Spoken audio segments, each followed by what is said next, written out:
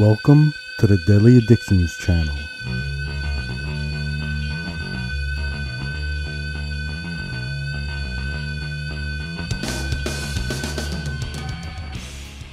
Hello everybody. Thank you for joining me for part 2 of the SuperHero RPG talk. So, my stream got cut off abruptly. I was live streaming. I had weather problems and got knocked off the internet. And it was cut off abruptly, so I'll sum that up and then I'll go back and touch on the first video podcast and then finish up, and it should be a little shorter. I had ended with talking about technology and how it's a balance between like Tony Stark or the technology you see in the latest superhero movies and TV shows and like the Jetsons. There's a progression there. I've explained in the first one the fundamentals, and I'll just touch on them again. I'm using a site called Roll-Die-20. It has a map. You can add assets and tokens, and I was using it to try and see if I could live stream campaigns. So it would be Dungeons and Dragons and superhero type, the first two genres I would do. I did some testing, practiced, got the D&D adventure down. The campaign is The Witcher. A friend of mine helped me out with that. Another friend and a couple of new players helped me out with the SuperHero RPG. And in that case, we'll focus on that. But I was using the site. It's a free, easy way to get in, to start role-playing, especially now with the isolation and people being stuck indoors. It has bells and whistles to pay for eventually if I want to, and I think if I pay for them, all the players benefit. So I'll look into that also.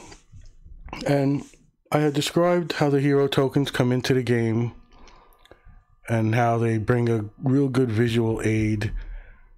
There'll be, let's say, superheroes you know. I've tried to use some icon or obscure heroes to represent new players in their uniqueness, unless someone does the artwork from scratch. So I'm using what resources I can. So you might see the Juggernaut, the Hulk, Shazam, Dr. Sivana, Superman, Iron Man, Spider-Man. So I find the images and I put them in as tokens, and that'll represent how you move around on the map. You can designate what the squares are, 5 feet type thing in diameter. You can show in relation to where the villains are, and with enough leeway, enough time, you can prepare maps. This is just I think it's a Lego Avengers Shield image I put in the background as a base of operations to start the campaign. And I explained that the campaign would be an easy to join, easy to play game where everybody could be who they are. So it would be me as a internet personality or just a troll, I guess. And that's how we met, could be incorporated into the game. Or if you're just someone new who comes onto the scene. The goal would eventually be live streams, but we'll get to that with practice and the campaign's running smoothly. So maybe I'll record some of the early campaigns and then start fresh, bringing new players in. I think I touched on the best way to do it would be to get one-on-one talk sessions on Discord or some other means. The site does have a mic and video input.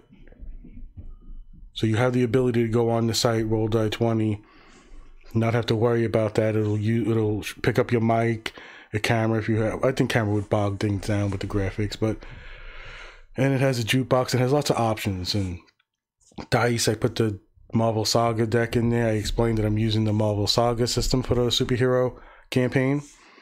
And these are the first two campaigns, and things might progress in the future. I might be able to use different systems and play different genres and so on and so forth. And I had gotten to the point where I described the progression of the story where I would be head of a division of S.H.I.E.L.D. I have a couple of players that have played me for years, 20, 30 years, and they could be the players who jump in and out. It's always good to have experienced players. And that we would progress, and you would start out new superhero or vigilante or whatever. You don't have to nail down anything. And you would figure maybe street level. So that would be the Daredevils, Luke Cage, Iron Fist.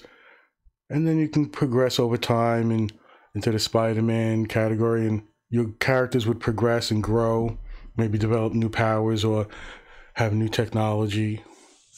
And I was going into the next aspect, which would be a S.H.I.E.L.D. presence. It could be anything. I've talked about this. DC, Marvel, it doesn't matter to me what titles we use. And I showed some Quinjets I had put into the game. So if the S.H.I.E.L.D. helicarriers is a base of operations for all the characters who start and who want to play, they can filter out through the S.H.I.E.L.D. academies and facilities around the country, so you can actually maybe play from where your state is. And we have technologies like doorways we could slip through and appear, or characters can open portals, teleport, speedsters. And from here you would have Quinjets go on missions like the TV shows, and there are different styles here, and I want to look to expand everything. I'm not looking to only highlight Marvel stuff, although that's the ones readily available to me that are quick to get my hands on, although not in the character-wise. Like a Wonder Woman, Superman. But in the assets department, and we'll see where I progress to the next image, and just to show the scale and what I use from a very big franchise. So I'm not doing my homework and exactly going over the whole first video. I'm trying to sum up the spirit of the superhero campaign. You would start being approached by S.H.I.E.L.D. possibly, find out your origins. If it works better, perhaps one-on-one, but I see a potential growth where if the campaign's running smoothly with a certain amount of players who are experienced, you can start playing with the live chat, bringing people in. And the progression and where you rank in the S.H.I.E.L.D. Academy, and if you're a street level, mid-level, high level, let's say you get up to a Hulk level strength and abilities and powers, when you can get into the Silver Surfers. I want to capture the whole breadth of superheroes. That means you don't have to have powers. How immortals like Captain America, Batman, how do they compete and become valuable team members? That mechanic is built into the system. It's the Marvel Saga system I'm using. And these are the little things that could help along the way. So you have a base of operations, a S.H.I.E.L.D. department who has tech, and you have your belt, utility belts and weapons. You're trained. And I've mentioned this, I think, before in a couple other podcasts, but your Hawkeyes and Black Widows, Robin, Nightwing.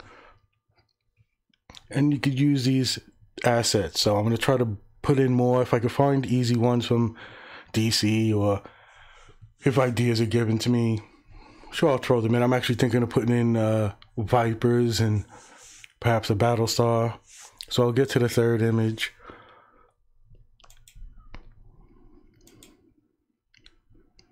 And just like all comic books, you'll have the potential to go into space. So the comic book genre in both universes, I'll say both are all Marvel, DC, Image, Valiant. There's always that alien presence. The solar systems are populated with other beings and races. And again, I'm using easy assets I found, which are Star Trek ships. And in particular, I would use the Akira, the big one, all the way top left. The Voyager and the Defiant are like my key player, captain, lieutenants, have those ships, and the bottom left one would be the ship that the new team or the new players get to mess with.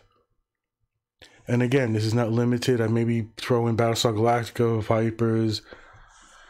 I might make like Star Wars a alternate universe or parallel dimension type thing, but I'm not sure. But I'm not against putting in unique ships and getting the flavor of different races. If I'm looking for the invaders from DC or the Kree and Skrull, I would hope I would have the time to prepare. But if not, I want to get a decent amount of stuff in there. Just so no matter what tier you are, if you're fighting at the ground level and street, or you're mid-tier and high, you'll be able to join in at any time. So just because one of the characters can fly in space and he has a Green Lantern ring, someone makes a Green Lantern, your team's in one of the ships and you're on a mission in space. It doesn't mean you stay out there forever, but the storylines get really fun when you can expand into space and other races and cultures and kind of blend it in.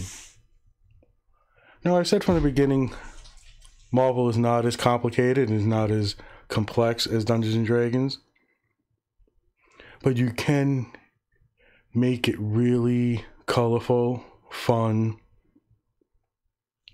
and interesting. It doesn't have to be all just smashing people through walls. You can add a little bit of intrigue, a little smart writing in there.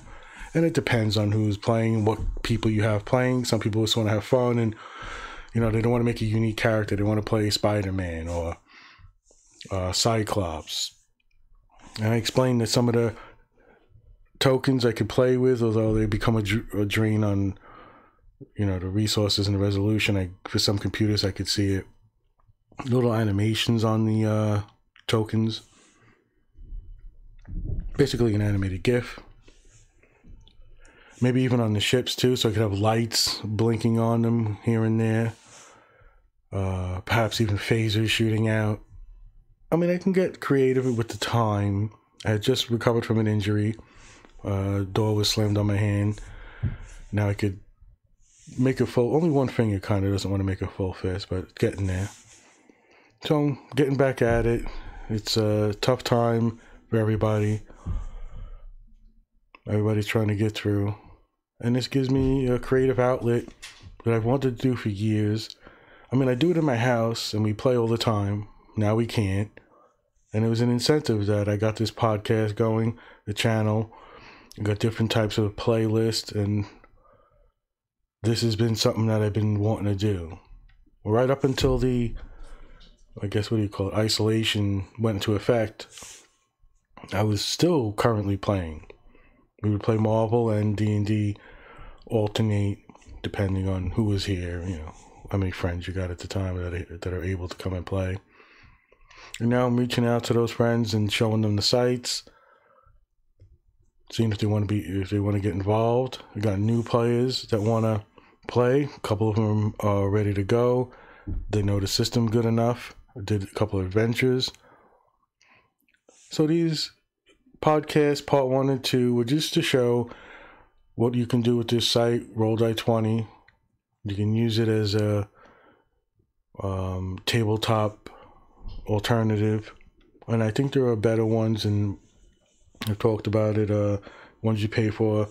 But for now, just seeing how it works, have fun, and going through this would show the characters, the assets, the visualization of it, how you can get drawn in, and the progression of low-level characters, for lack of a better word, or street level, mid-level, high level. It doesn't matter at one point if someone's been playing for 2 years and he's got, powers in a certain range. It doesn't mean you're newly made SHIELD agent can't be on a ship or in the vicinity and helping out with teamwork. So the mechanics of the game help, and it's why I chose the Marvel Saga system. I was able to implement it into the Roll Die 20 site, which means there's a deck of fate, a fate deck it's called. We'll be able to use it. You draw a hand. When you look at your hand, you know how your day is going to start. The system lends to a Trump-like effect. So basically, if you have your cards and you'll see the color patterns. So strength would be green, has a picture of the Hulk. Red would be Spider-Man. Purple would be willpower, Doctor Strange. Intellect would be blue, Mr. Fantastic. And Doom is just a black and white card. When you try to do feats and you try to get things done, and you want to try to use espionage or break into a computer, or any actions you want to perform, depend on the card system that and what you have in your hand. So if you throw out a card that is under what we call Trump, you get to increase your score by flipping the deck, a card off the top of the deck, and if it's the same Trump, you get to flip it again. So it gives a character a chance to perform great feats. That doesn't mean you're going to get a Hawkeye able to punch through a mountain because he can get the same score as what the Hulk got on his score because he didn't get a good hand. But it just shows, you know, when you want to do a feat and Captain America wants to ricochet his shield off something to shut off something on the computer, or Hawkeye needs to distract somebody, it lets them able to do that. And with the edge and hand size determines your experience, your health. The mechanics lend well. I've played a couple other systems. One with the Die 20, Die 6, and the original phase rip, I think we called it. And it had this chart and you rolled percentage dice.